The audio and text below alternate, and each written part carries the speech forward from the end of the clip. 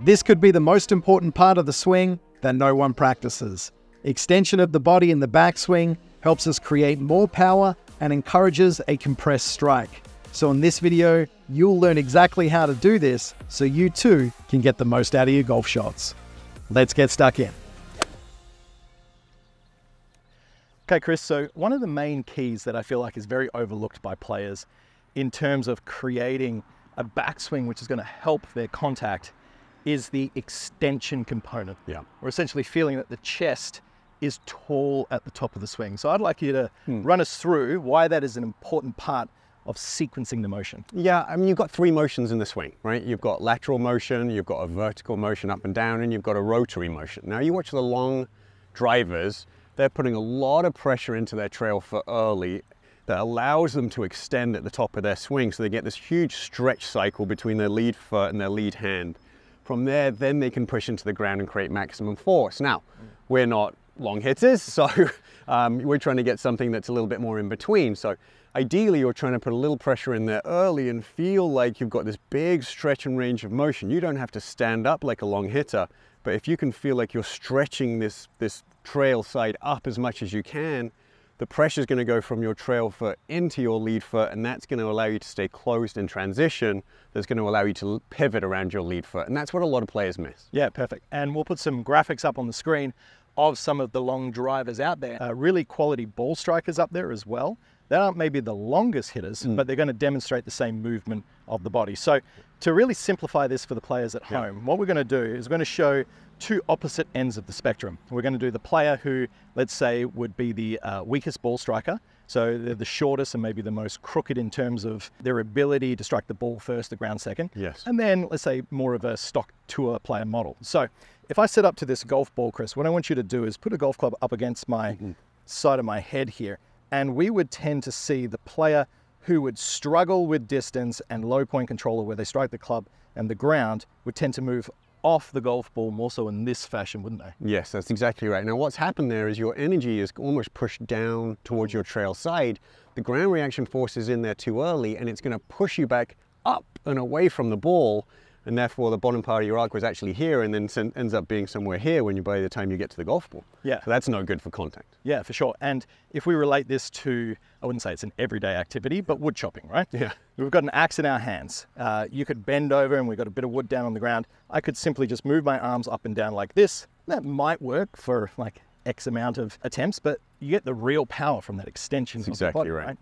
And there is really a big shift of what we call pressure before any movement in the swing, isn't it? It's not that we're standing here, we move the arms and the body kind of rolls along for the ride, which is where we see a lot of players get into this position. Yeah. Like Chris was saying so well before, we're going to see a spike of pressure into the ground, which actually frees the body up to rotate, doesn't it? Yes, exactly. And then from this motion here, you watch the great players, they're almost holding their back to the target as the pressure moves laterally, vertically down into this direction. That left shoulder will stay. If your left shoulder rips up too early, right, the bottom part of your arc is then being compromised, and as you come into the ball, the face is wide open. So that's where you get the right, and the left. So you're in trouble. Yeah, so turn to the top of your swing again.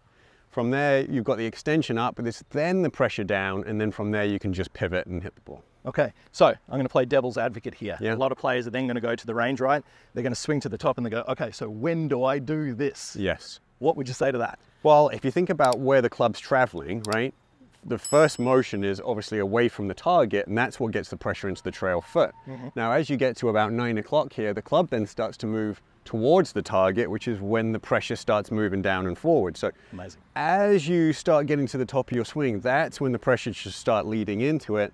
That's when you can get into this lead foot, and then the pivot can happen around that lead foot. Fantastic. So exactly what Chris was saying there is the motion is not two pieces. It's not a backswing, load up and then come down. No. You will find that the extension component of the golf swing, the upper body, feeling like it is getting tall, keeping the head relatively centered over the golf ball, then puts your body in such a position where you're able to get this feeling of coasting and falling down towards the target, which Chris was saying then, naturally.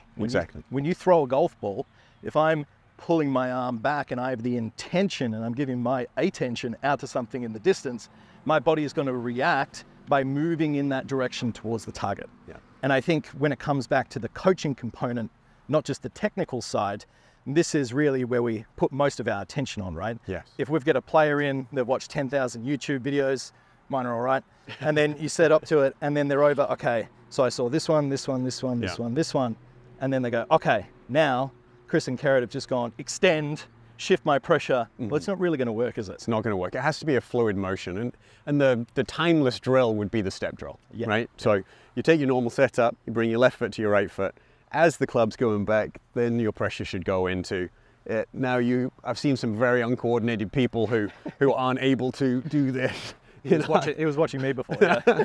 But like, if you can start getting the understanding of that step motion as the club's moving back, like that's tremendously going to help your golf swing and the contact on the ball. Absolutely. So baby steps with this one. First stage that you could actually do, guys, is line all the golf balls up in a row like this. And you can just start off, because it works on mini little pressure shifts and movements of the body, of actually just letting this golf club swing back and through as you walk through and hit little chip shots down there without stopping, all in one little flow. Now, I can't hit those in a repeated fashion without that flow unless my body is moving in a correct fashion. The extension of that, level 2 of that drill, would be exactly what Chris is saying, is that when I set up to it, and I'll have a practice swing first so I don't hosel it, have the narrow stance as the golf club is moving back. Pretty much as soon as I feel like my front arm here is moving past level with the ground, Chris, yes, I'm going to feel that my body is stepping and moving towards. Perfect. And I would like players to really focus on the component of keeping their chest away from the target for as long as they can, because we often see this one here, right? Yeah, spin it open right away.